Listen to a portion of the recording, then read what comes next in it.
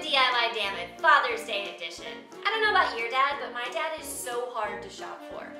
I think that's because he hates shopping. So what better to get the guy who has everything something he's not gonna expect. Something DIY-deed. Today we will be making DIY aftershave for that very special guy in your life. Watch out, Aquavelva, we're coming for you. The use of aftershave dates back to Roman times. Oddly enough, so do my dad's jokes.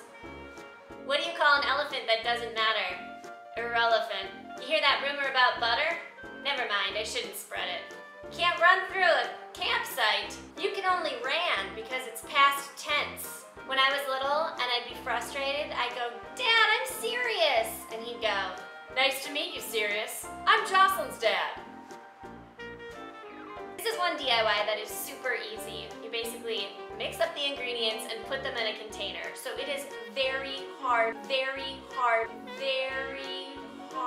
to mess up. The easier the better. It's not that I take the easy route, it's just the easy route is so much easier.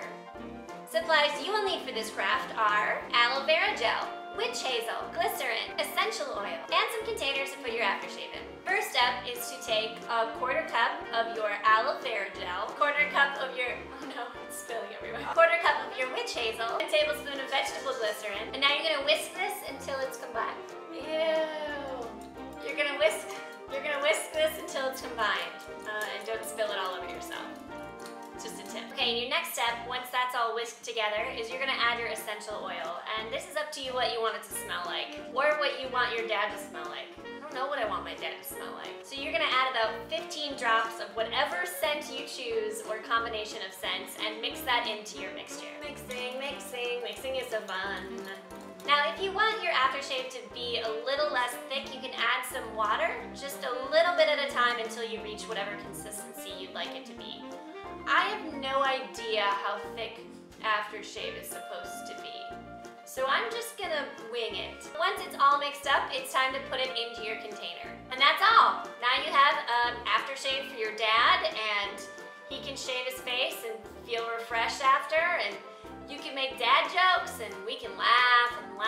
And the one last thing I'm gonna do is just write on this bottle, so, you know, nobody thinks it's something that it's not. I'm gonna tell you what, it looks like something else, so it's probably best if we label the bottle.